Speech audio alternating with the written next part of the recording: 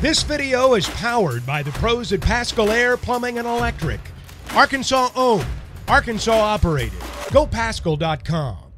Like close in together. Usually at Bud it's like spread out, but everybody was close together and it was loud, honestly. I love playing here. So yeah. For Samford, like 11 times in the first quarter. Just what'd you think of y'all's early defense kind of setting that tone that nothing was going to be easy for them? Yeah, so urgency was basically what we wanted to come out and do. We knew that coming off of the loss that we had on Sunday, we didn't play our defensive we didn't play our best defensively. So coming out in this game, we kind of wanted to get back to what we normally do, and I feel like that's what we did. I agree. And it seemed like late in the game, especially, you just kind of started to, really feel your way around, getting to the rim, get drawing fouls. Just whenever, you're able to do that, how aggressive kind of do you turn your mindset? I was aggressive in the first half, but they weren't falling. So just to know, like, it'll eventually start falling. I kind of knew, like, we let Samford stick around, and they probably shouldn't have been in the game with us, but at that point in time it was more so like, okay, like, we're trying to get a win here, so do what you have to do to help your team get a win. Sam, efficient game, 15 points in that second half. He mentioned the late scoring. 6-0 personal run, they'd cut it to 10. Y'all kind of expanded back to 16, and they really weren't much of a threat after that. Talk about the scoring, but also recent discussion with you, jack of all trades, rebounds, assists, keeping those turnovers low, and then the efficiency. Yeah, so just getting in there, making sure that we secure rebounds. I know for sure Sailor and Miriam did most of our rebounding tonight, but it was those little rebounds when they were going after it and the ball bounced that us little guards could get. So I just feel like doing the things, like the little things to help my team get a win, is what I'm here to do. Backcourt, you guys, after Dowda hit that first three to start the game, kind of struggled there, but you got them going. You hit some threes and kind of carried the scoring load for a while. What did you feel about your game tonight on that part of it? She want to say in a timeout, Nabes told us the next time we get an open three, drive it. And I still shot it. So really, I didn't have a choice but to make it. But I think just like realizing like those are shots we take every day. Like we should have the utmost confidence when we're shooting those shots. Like we practice them every day. And just knowing like, yeah, we're in a little lull right now, but like it's the first quarter, it's the first half. Like we still have time to go on a run. So just remaining like calm and steady instead of like panicking. Oh, we're in a little freeze area, but just remaining like calm and steady. And a follow-up on the offense, you guys dominated points in the paint, 28-12. A lot of that, y'all started getting your backdoor cuts. Keats came in and got some runners. Y'all started really attacking the paint. Talk about how special this backcourt can be, because people think of bigs finishing inside, but you guys were getting into the rim.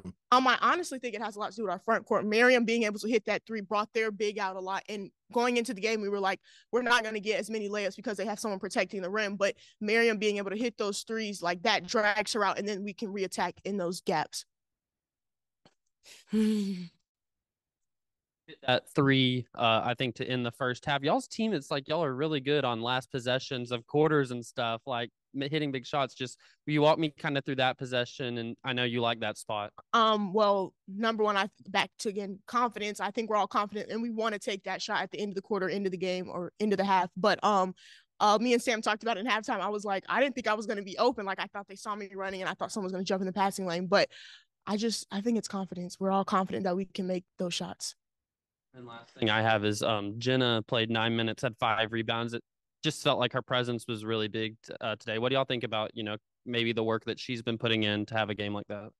I think every day she comes into practice with a great attitude, and we know she's a shooter, and I feel like she's kind of had a hard time adjusting, but never once has she got down on herself or been a bad teammate. She's always just stuck with the process, and she apologized. I threw it to her today. She apologized for missing. I'm like, I don't care that you miss. I just want you to shoot it. And then the second half, of course, she makes it. And I'm like, I'm not basing it off whether you make it or not. I want you to shoot it when you're open. You're a shooter. I want you to shoot. It just comes in and does the things. That's what I love about Jenna. She'll come in and do whatever we need her to do. No questions asked, with a smile on her face. So that's the good thing about her. Great scorers have games like this. Talia, young player still.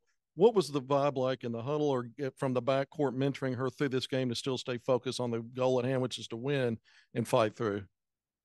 Well, we know Talia sometimes, like, she wants to do good for us, and when she isn't, it's tough for her. But just us being able to encourage her, like, you're good, like, we got you, like, even though you're down, we're here to like pick you up.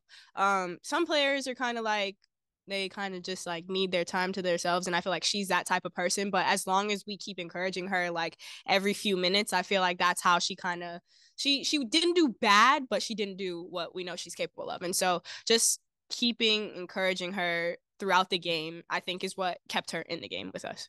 And I think letting her know, like, this is one game out of the whole season. Like, it might feel like the world is ending right now while you're in the moment, but tomorrow, no one's going to remember that you played how you played. And in my eyes, she didn't play poorly. Like, she was getting after it on the defensive end, but I know being a freshman, it just feels like, you know, everything's going wrong and like you can't help but be frustrated. And so just like saying the little things to her when she's at the free throw line or while we're in transition, like just to keep those encouraging words. And maybe she may not receive it at that moment, but like just knowing that your teammates believe in you, I feel like it's a different type of trust.